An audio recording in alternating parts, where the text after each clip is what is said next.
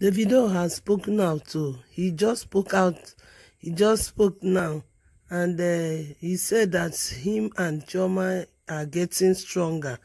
He writes this through one pastor that speak to them after the death of their child, and they confirm that their child is late, but they are going through a lot, but they are getting stronger and stronger, and they believe they will come out from it. And they also said that the target is not even the son, but mainly the wife, Chioma.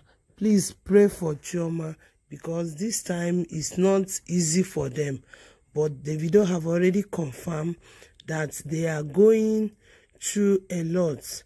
They are going to rise from this stronger, more glorious, and giving more hope and strength to more people out there.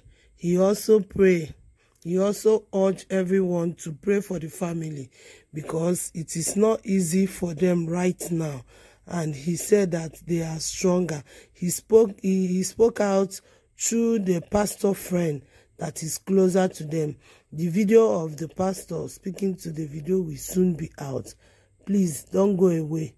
Wait, I will soon release the video of the pastor that Davido spoke with. Yes, have a nice day.